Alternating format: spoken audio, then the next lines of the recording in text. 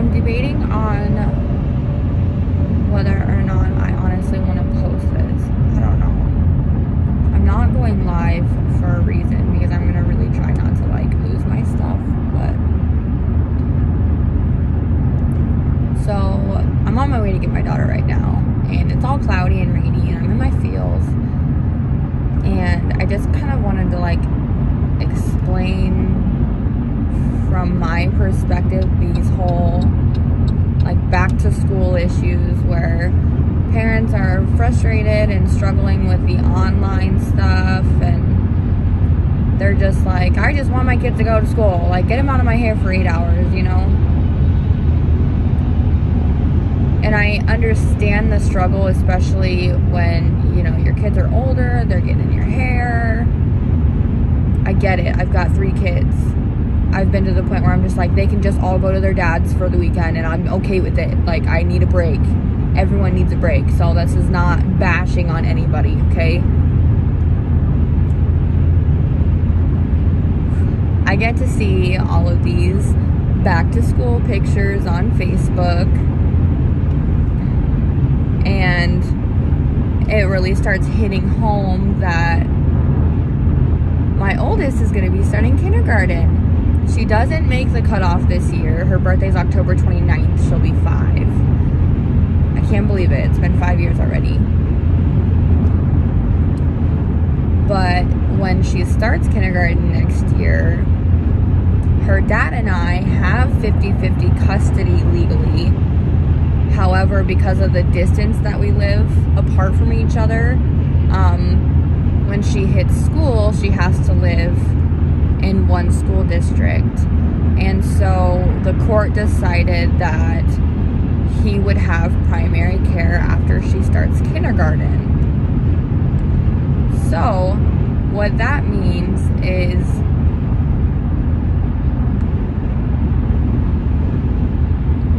as soon as she starts school, I only get to see her, technically according to our plan, every other weekend.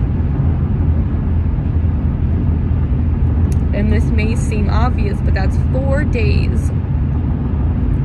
4 days in a month that I will get to see my daughter. Now, her dad has been amazing about this, and you know, he is chasing his dreams and opening his store, and he's pretty set in staying there. I'm pretty set in staying where I'm at because I'm 3 years into my career and doing really well. And he's willing to do whatever it takes so I can see her more than just 4 days in a month. But we have to sit back and be adults and realize that, you know, we have to think about what's going to be best for her. Is it going to be best for her to be in a car for the 3-hour drive every single weekend, or every other weekend, or, you know, what? And we're still in the middle of deciding all that. But I kind of wanted to put into perspective some of you who are like, yes, school is starting, and I get rid of my kids for a whole 8 hours a day.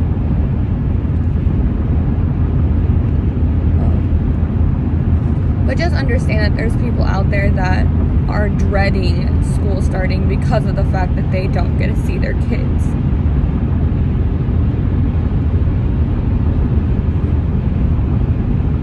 It's been something that's been really, really hard for me.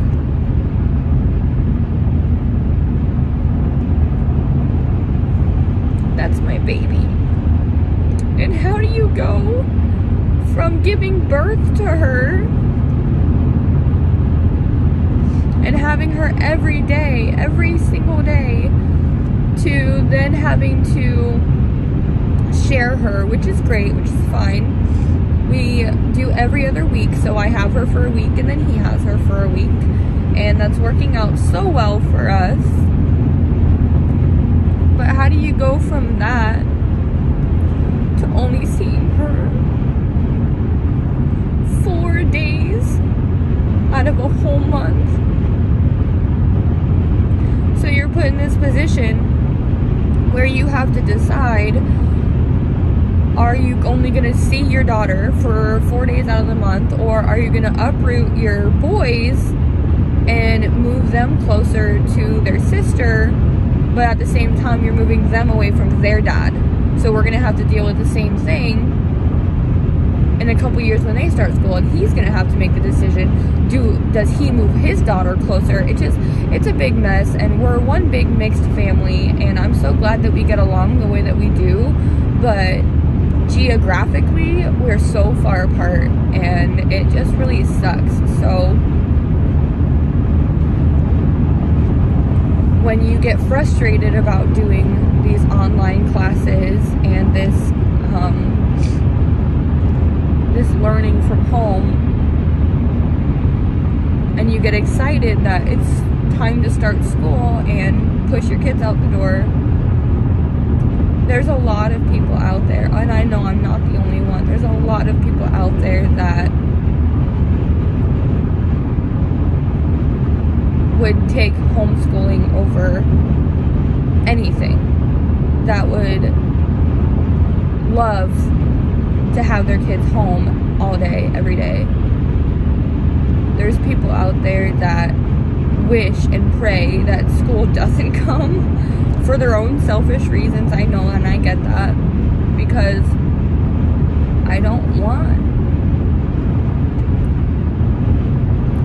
my daughter to grow up thinking that I don't want to see her and that I don't want to be near her.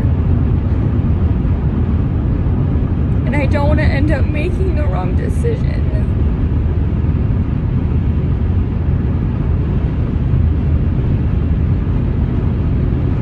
And have her grow up thinking that I'm choosing a job and my boys over her.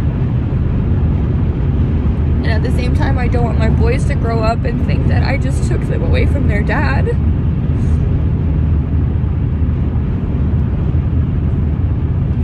I'm just going through some stuff, you guys, and I have a whole year. I have a whole year until this actually goes down.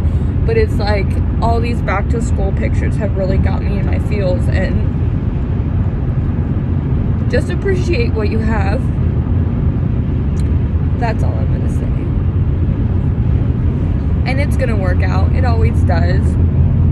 And this is not the worst that I've been through at all by any means, but life isn't easy sometimes, and sometimes life wants to test you, see what you can handle and how strong you are.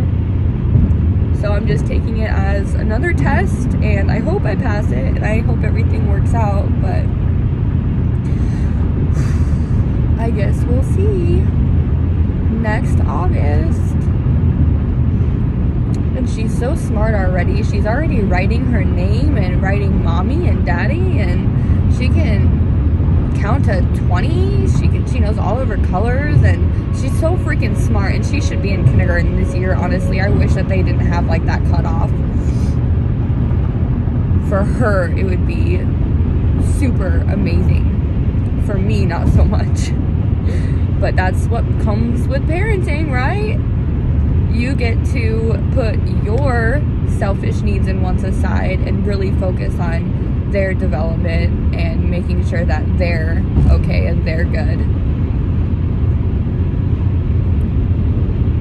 Oh, alright guys, I don't know if I'm gonna post this, and if I do, don't laugh at me. I don't like crying, and I don't like crying in front of people, but gosh, some things are just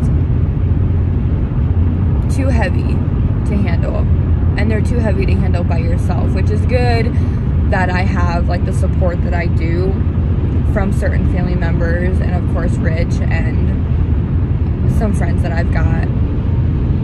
Just know that if you're ever struggling with anything, I always have a shoulder to lean on. I am a good listener. I don't know if I give the best advice, but I can sure listen. And I know sometimes for me, if I can just vent and kind of like word vomit it all out, I feel a lot better afterwards.